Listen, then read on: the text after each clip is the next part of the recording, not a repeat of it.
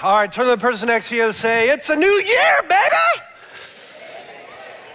Oh man, I'm ready to go. Well, we are, that song kind of really just brings it all together because we're going to talk about this hustle and this bustle and this crazy life that we all are trying to live. And again, it's a new year. And so some of us are like, man, I don't know if this hustle and bustle is working out, but we'll get to all that. Let me pray and we're going to get going.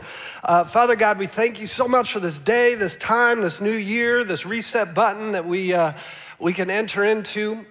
With the turn of a calendar and the turn of a decade. And so God, I pray today that you would speak, that these would be, as we say every week, these would be your words. And God, I just thank you for the opportunity that we have to be here and to, more than anything, to be poured into by your Spirit. And then also on the flip side of that, have an opportunity to pour ourselves into you through worship and through service and through giving and through all that stuff. God, thank you for being a God who is available to us with that kind of connection. We love you. It's in Jesus' name we pray. And everybody said, amen, amen. Well, it was about, I guess, I don't know, a year and a half ago or something like that. And I know I've told this story before, but it seemed like a good place to start this series as well. It was probably about a year and a half ago. Again, I know I've exhausted this. I apologize. I'm not trying to be like a downer or whatever, but I was going through some stuff in my life, right? And in my personal life, and it was just a lot. It was a lot.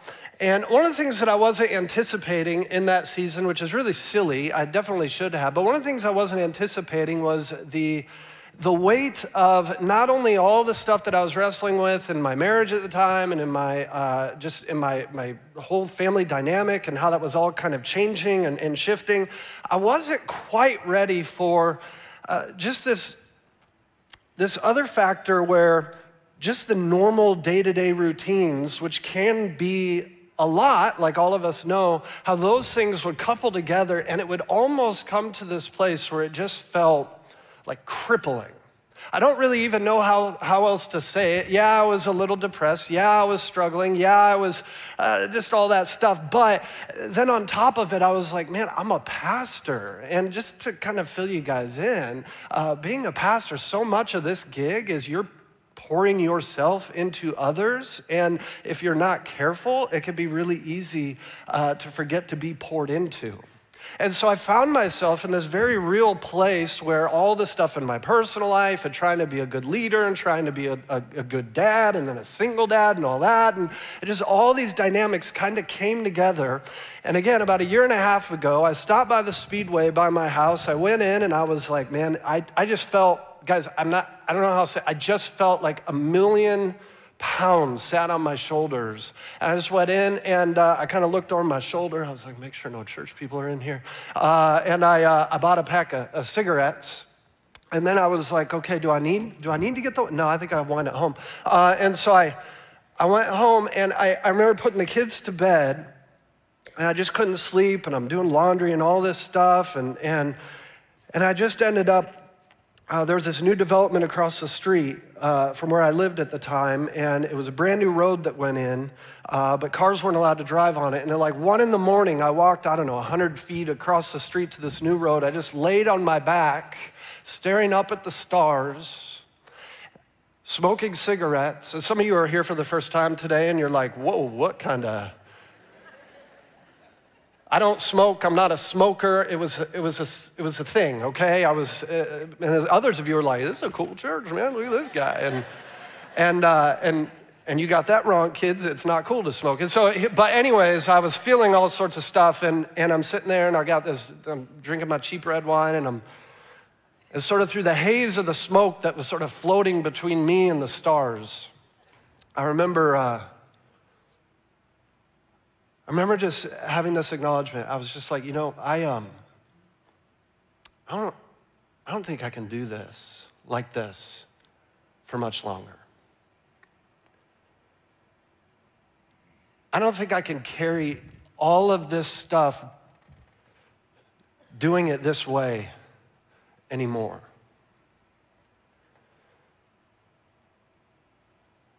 Because I'd sort of made this commitment to myself that I wasn't going to be the wounded puppy who comes out on stage every week with his tail between his legs. And I don't know if I did that well or not, but I just made that commitment. So I was trying to put on this, but I felt, again, like the weight of just all this stuff on my shoulders.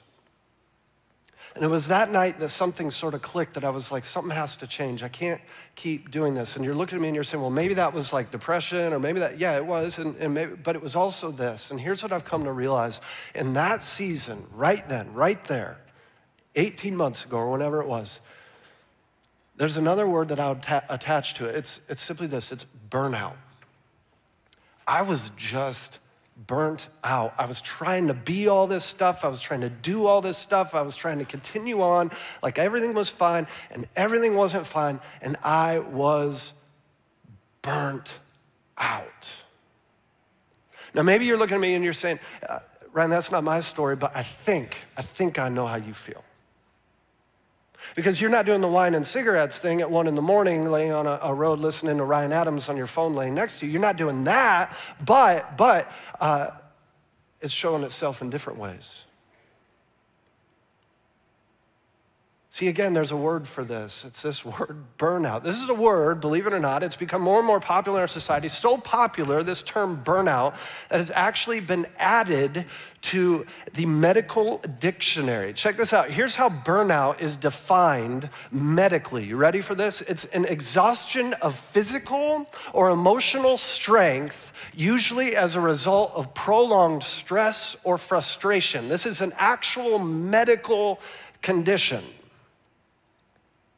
And it's such a real medical condition that we find people all over this great country of ours are walking and experiencing it, but they don't even know what it is. And that's kind of the idea behind this series, is we're saying, hey, I think there are a lot of you who in different ways are feeling what I felt a year and a half ago, and maybe you haven't even acknowledged it, but you're sort of in a place like I was, staring up at the stars, the haze of smoke between you and them, and you're saying something has to change, but you don't know how to do it, you don't know how to navigate it, you don't know how to move forward. And so that's what this series is all about that we're doing today, kicking off. We're calling it Give It a Break. And it's a series about how we can have more margin, how we could be people who pursue healthy rest, how we could be people who pursue healthy rhythms, how we could be people who pursue healthy relationships, because that's another area that so many of us don't always think about, the importance of those relationships breathing life into us. A lot of our relationships are a drain, leave us with no margin. So we're saying, how do we change all that and pursue something different? And so here's what I know. It's a new year. And I don't like doing like the typical like resolution type sermon series, but I know that there's some of us that you came up with some resolutions, and I'm just gonna be honest. Maybe it was losing 10 pounds. Maybe it was getting more organized. Maybe it was being better about your budget, and you might do okay with some of those things, but if we're honest, I think more of us than not, if you had to pinpoint like the biggest thing that you wrestle with in your life, maybe you didn't even notice it till right now, I bet it has something to do with the margin that you create. And so there's this church out in Colorado, they're called Flatirons, and it's a church, I just love this church, and every now and then I'll stumble upon something they're doing, and they did a series on this same topic months and months ago, and I just thought that'd be so good for us, because I think so many of us are wrestling with this. So let's get into this. So I borrowed some stuff from them, but here we go. Let's get into this here this morning. Did you know this? Let's talk about burnout. Burnout accounts for $190 billion in healthcare spending in America alone, okay? So this is like a real thing. Let me keep going though. Burnout, actually, 50% of Americans feel burnout multiple times per year. Moments where you are just so tired, where you get in the car and you space out on the 30-minute drive home. You don't even remember the drive. You get in you pull in the garage and you say, how did I get here? 50% of us experience burnout at different points during the year. But this is what really gets me, is that 1 out of 4, 25% of Americans feel burnout every single day. Look down the row. 1 out of 4 of us are just, every day, it's just a grind. It's an exhaustion. We are individuals, we are people who are living with emotional, mental, physical, spiritual exhaustion, and it's just become a way of life. Now, some of us you'll push back and you'll say, Ryan, come on, can't we just be a little tougher? Can't we just be a little strong? Do we really have to make a big deal about this? That people are tired? It's not just people are tired. We see suicide rates are higher than they've ever been in our country. Depression rates continue to skyrocket. Something has to change. So let's start here. Let's build a little bit of a foundation. Again, to help you to kind of, let's see, is this something that's real? Is this something that I'm actually dealing with? It sounds like maybe, but Ryan, help me out. So let me give you like four, we'll just call these 4 different variables that might show you or showcase that you struggle with burnout. The first one is this: you're always saying, it's just a season. Do you do that? You ever find yourself, you come home from work and you're you're drained, you're exhausted, your kids are playing in the other room. All you want to do is sit down and just sort of not engage anyone or anything, and your spouse comes in and they look at you and they say, what's going on? You say, it's all right, it's just a season. And some of you, your spouse has looked at you and say, you've been saying that for 3 years. You've been saying that for a while now. It's not just a season. Others of us, here's another one, another clue that you might be wrestling with burnout, is you find yourself regularly zoning out. Like I said, you get in the car after work, you take the 40-minute drive home, and you don't even remember the drive. You get home and you immediately go in the bathroom, right? And you're in there for 45 minutes just scrolling on your phone, and your wife is like, what is going on? You find yourself just completely, again, you just watch TV and you don't even remember the last 2, 3, 4 shows that you just watched because you're just so tired, you're so exhausted, you're so checked out. If that's something that you're doing regularly, there's a good chance you're just burnt out. Here's another one. More and more of us, we're lashing out for reasons that aren't really that big a deal. You find that your fuse is getting shorter and shorter, and so you lash out at your wife, you lash out at your husband, you lash out at your boyfriend or your girlfriend, you're lashing out at your friends, you're lashing out at your kids, and it's just like over silly, trivial, minor stuff.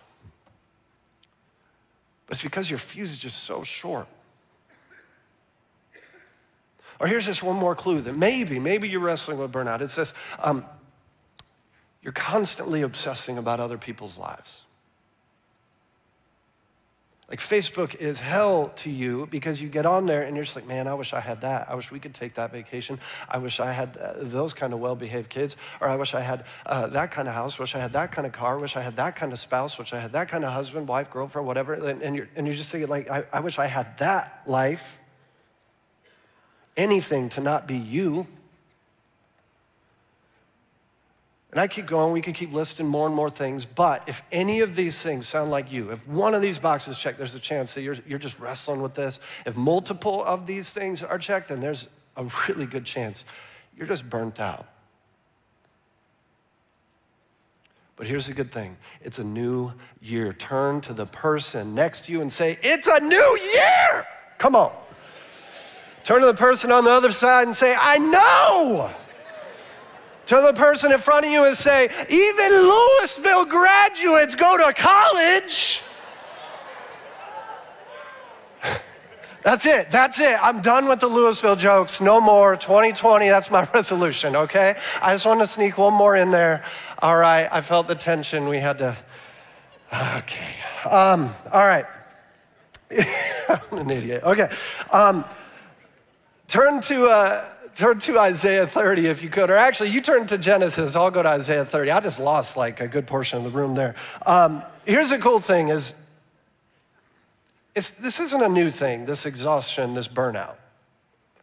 Okay, this is a thing that's always existed. It's not just the growth of social media and the smartphone era and all that. It's not just the fact that our kids are now on 100 different traveling sports teams. This has always been a thing. And we read this in Isaiah chapter 30, verse 15. It says, this is what the sovereign Lord, the Holy One of Israel says. In repentance and rest is your salvation. In quietness and trust is your strength, but you would have none of it. This is thousands of years ago in a much simpler time. Even in Isaiah's time, here he is. And he's saying, in rest is salvation, in quietness is strength. But you would have none of it. This is a thing that we've always, as a people, wrestled with because we want to go 100 miles an hour, because we want to do 100 different things, because we are comparing ourselves constantly, because we think the corporate ladder is to be climbed at all times, because, well, there are a lot of different reasons, but it's not new to us. Yes, I think it's become more complicated, but it's not new to humanity. It's always been a thing. So now let's open it up to Genesis chapter 2. If you have a Bible, you can open there with me. If you don't have a Bible, we have some on the carts. I'd love for you to just grab one and follow along, or you can grab one on the way out, and it could be our gift to you. If you're looking for the book of Genesis, right there in the beginning, very first one. We're going to camp out here the rest of the time. Here's what it says. Genesis chapter 2, we're going to look at verses 2 and 3. It says, by the seventh day, God had finished the work he had been doing. So on the seventh day, he rested from all his work. Then God blessed the seventh day and made it holy, because on it he rested from all the work of creating that he had done.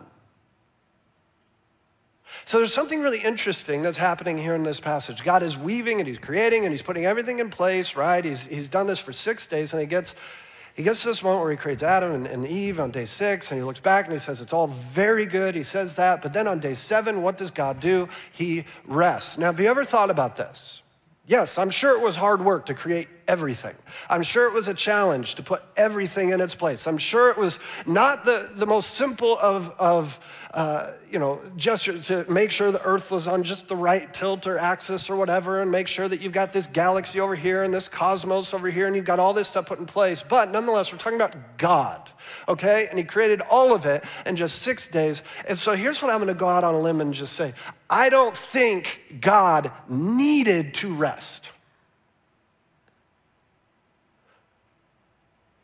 He's God. And so here's the question that I would ask. Why did he rest? Why did he stop? Why did he pause? Why did he do all this work and then find it necessary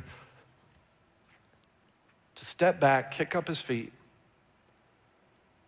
and to breathe for a moment? There are a couple things. The first thing I'll say is this. I think it's really simple. I think he's just being an example. I think God is saying, even though I'm God and don't need rest, I'm finding it necessary to do this. And he's setting an example for you and I, who, by the way, do need rest, but are more prone to blow through it, to continue on, to think the corporate ladder is the only thing that matters, to think that the money or the drive or all this stuff that we're working so hard toward is not that it's bad, but we're going so hard that we're never stopping. And God is saying, I'm God and I don't even need to do this, but I'm doing it as an example so that you will follow, because I know if you don't rest, you're gonna be hanging out on a road, smoking cigarettes when you don't smoke at 1:30 in the morning, drinking red wine, listening to Ryan Adams. And I don't want that for you.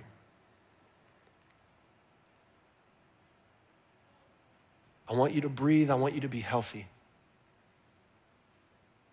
But I love this. There's a quote I want to share with you by this guy named Watchman Nee.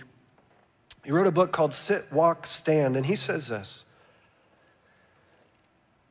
I think it's just a really cool concept, really cool thing to think about. He said, where did Adam stand in relation to that rest of God? Adam, we are told, was created on the 6th day. Clearly then, he had no part in those first 6 days of work, for he came into being only at their end. God's 7th day was, in fact, Adam's first. Where God worked 6 days and then enjoyed his Sabbath rest, Adam began his life with the Sabbath. For God works before he rests, while man must first enter into God's rest, and then alone he can work. And I loved when I read this, I thought this was so profound.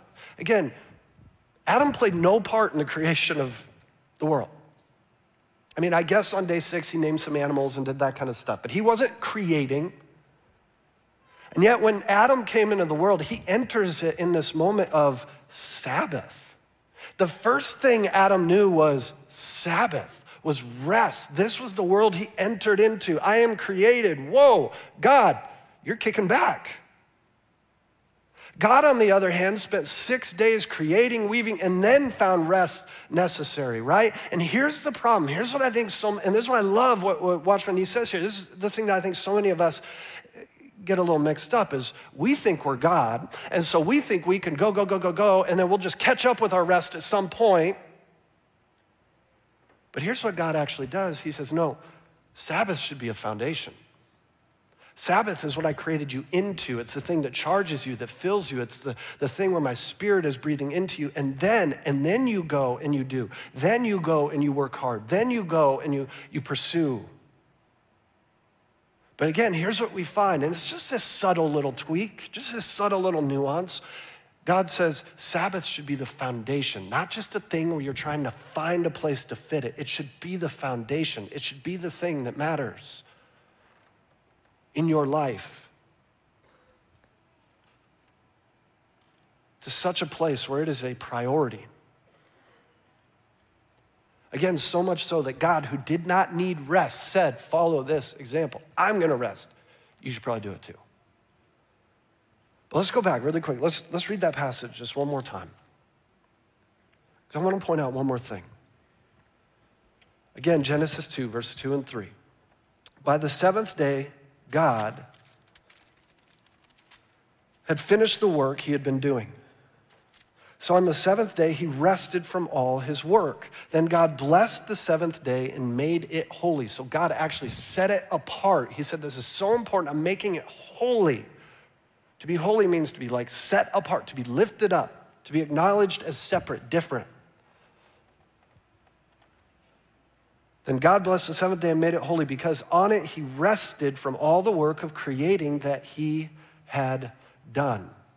So I'll say it again. God didn't need to rest, right? So why'd he do it? Ryan, you just told us to be an example. Yep, I think that's a big part of it. Here's the other one.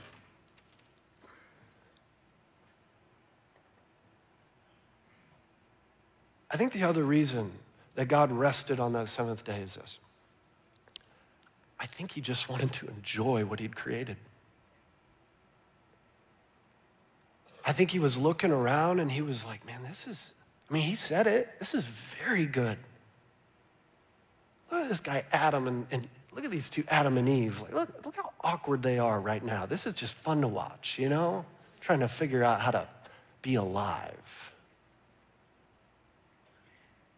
Look how beautiful these animals are and how they're interacting. Look at how beautiful as the wind blows through creation. Look how beautiful. And I honestly think one of the other reasons that God stopped and he rested was because he wanted to enjoy what he'd created.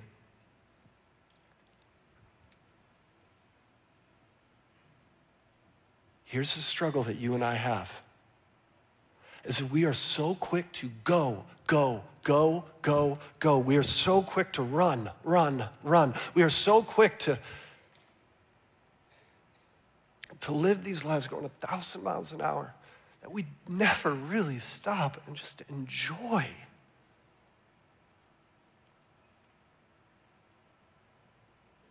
If you're putting in 60 hours of work every week, and that's what it needs, and that's fine. That's what your job is, and that's okay. But then you come home, and all you can do is just zone out. Is it worth it? If you're grinding and you're doing all this stuff because you think somehow it's going to give you more value, it's going to validate you, it's going to show somebody that you're something, it's going to...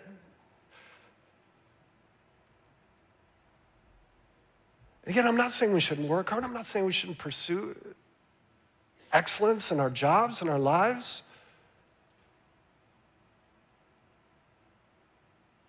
I found just a few quotes that I thought were just kind of fitting. I saw this one. These are things you'll probably find on Pinterest or something, but like this, like, well, at least your gravestone will say you worked hard in this life.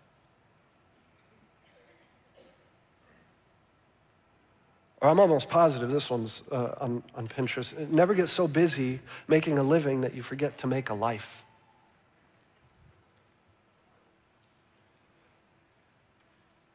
We're just going 100 miles an hour.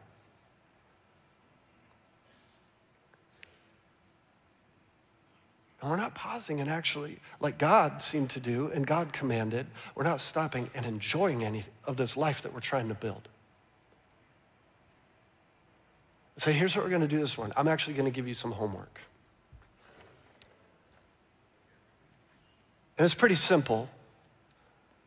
It's simple. It's a simple assignment. It's simple homework, but that's not to say it's going to be easy for you. If you're up for it, here it is. And I think this will benefit you. Here it is. I want you to consider this being your 2020 resolution. I want you, starting today, to be intentional about creating a day of rest in your week. Now, I want you to be intentional. I want you to do everything you can to create a day of Sabbath in your week. Now, some of you are looking at me and you're saying, Ryan, that's not possible with my work schedule. It's not possible with the pace of things. Okay, then if it's absolutely not possible, that is plan A. That is what I think you should fight for and do everything you can to try and move some things around and make some things happen. And if you can, try to adapt a work schedule, whatever. But if it's absolutely not possible, then here's as the other, sort of a part B, then I want you to do everything you can to carve out intentional moments in your week. I want you to sit down with your spouse or sit down with whoever you need to, and I want you to say, okay, then if we can't set a whole day aside, then we're going to find intentional moments where we are working Sabbath into our schedule, where we're working it in. I think the best thing is to say we're going to give it a whole day, but if you can't do that, then find intentional moments where you can. But here's what you're doing. You're looking back at me and you're saying, but what is it? I don't even know what that means. What, do I just lay on my couch all day? What does Sabbath look like? So here's where we're going to get fun. I'm going to give you 3 principles that I want you to build into your Sabbath. You can write these down if you're the type that likes to write things down, all right? Here's the first one. You ready? Food. Everyone say food. Here's what I want you to do. On your Sabbath, I want you to plan to eat your favorite food. Everyone say food. If you enjoy cooking, make your favorite food. If not, go to your favorite restaurant and enjoy your food. We're talking about your Sabbath. So if God said, I'm going to rest to enjoy, and you don't even work any rest in at all, so I'm just trying to help you out, give you some prayers. How can you enjoy your Sabbath? Let's start here. We all like to eat, right? So cook some food you like to eat. If cooking's not your thing, but McDonald's chicken nuggets are, that's a good Sabbath meal.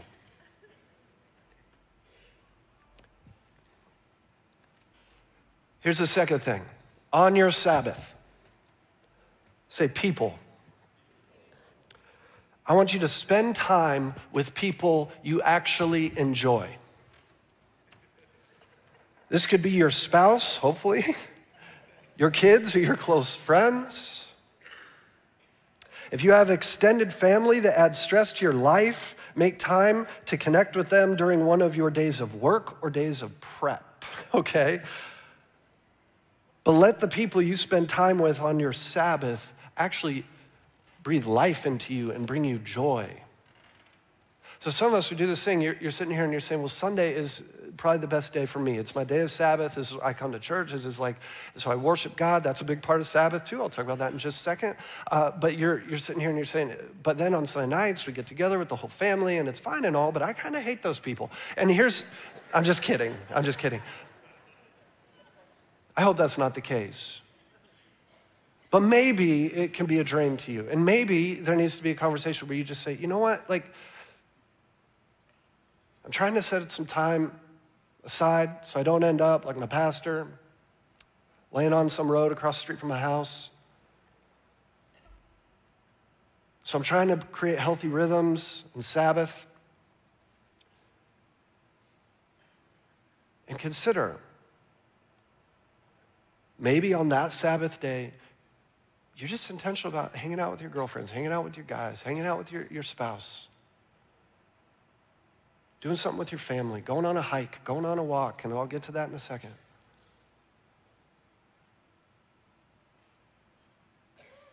But instead, so many of us, we say, well, I have to do this. What we do, it's what my family does, and it's just a drain to you, and you're just tired.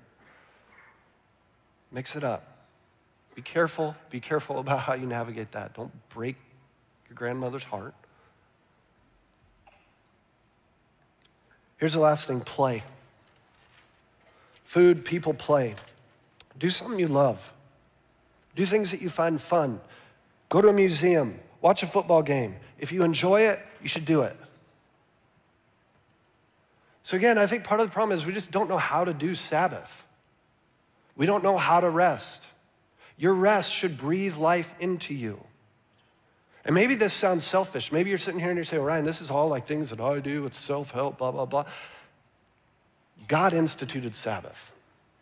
God said, I want your life not to be this exhausting, monotonous grind. I want you to breathe and enjoy this thing that I've given you. I created you for a reason.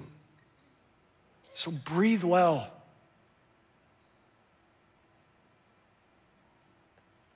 See, for me, here's what I realize. I'll close with this.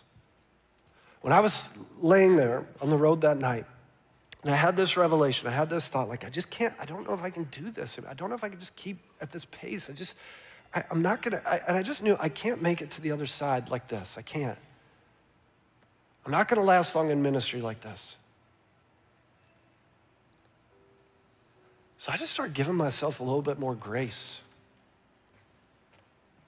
I started becoming a little bit more intentional. I'd always tell our staff, like, make sure you're breathing, make sure you're breathing, make sure you're breathing. But I realized I wasn't really breathing well.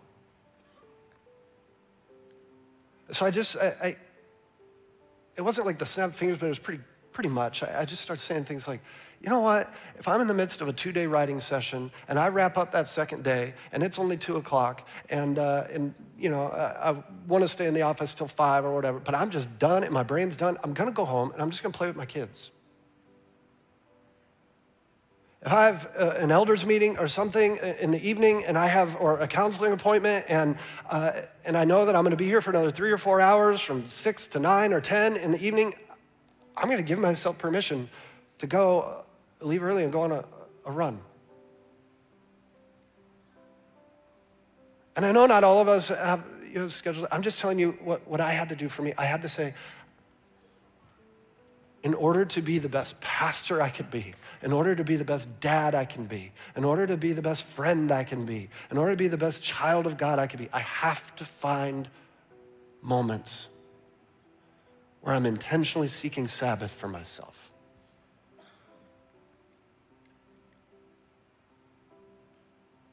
And I don't know what that looks like in your context. But my challenge is that you would seek it, however you can.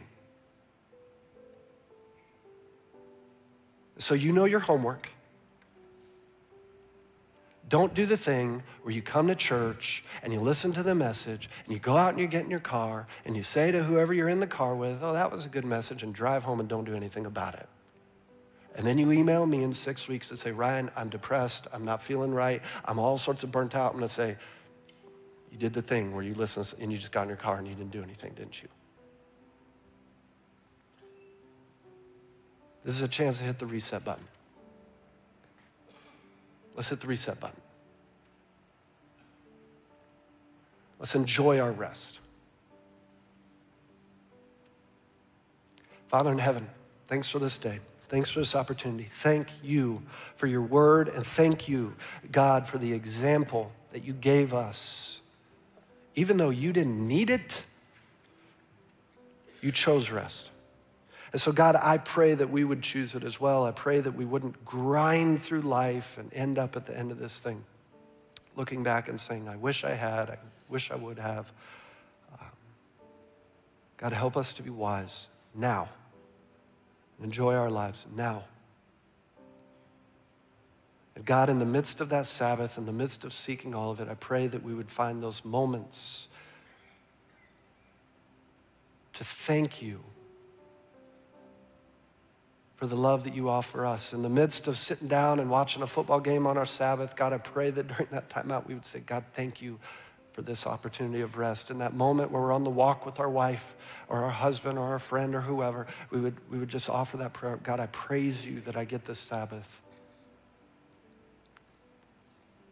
But God, it starts with intentionality, and so we're going to take that step today. We love you. It's in Jesus' name we pray. Amen.